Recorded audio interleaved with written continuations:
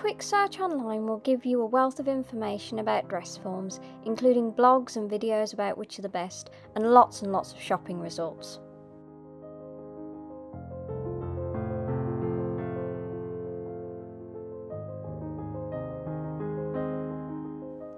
Despite there being so many options, I did have to do a lot of research to find the right one for me, as I have quite small measurements and many of the cheaper ones came in standard sizes that were too large for me. I couldn't really afford a custom made one, and I don't think I'm likely to anytime soon, but while planning some projects I realised it was time I needed to get a dress form. After quite a lot of research, I found an adjustable one that was small enough for me and was within a sensible price range. I chose to order the dress form from a smaller UK company and was really pleased when it arrived within 2 days. Despite the look of the outside of the box, everything inside was fine and it was all packed up neatly.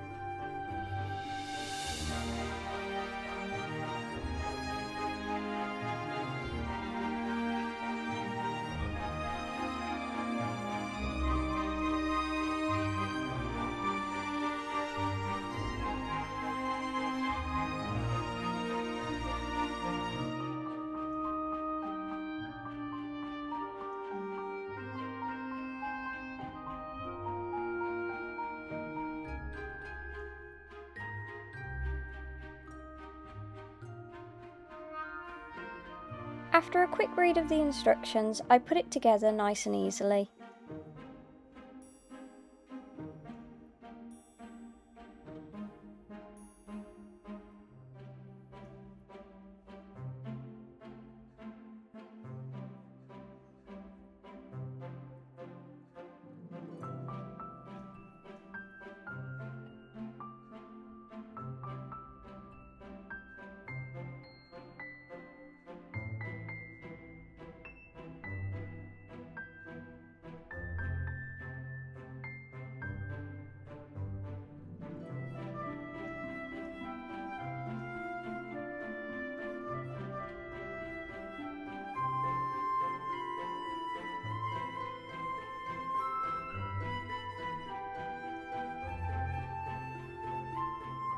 I know not everyone is a fan of these adjustable ones for numerous reasons, including the fact that they aren't as easy to pin onto and that its adjustability has limitations.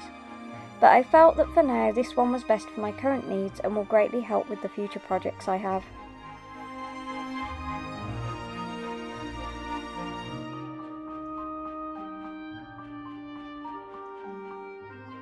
Once it was all built, I had a mess around with using the adjusters to learn how they worked, but then I did go back and readjust it all using a measuring tape to make it a lot more accurate.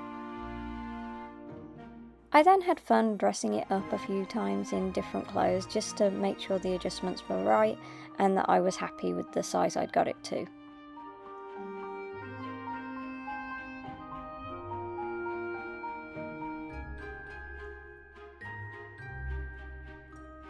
Thank you for watching this video, and I hope you look forward to all the fun sewing projects that I have planned now I've got this dress form.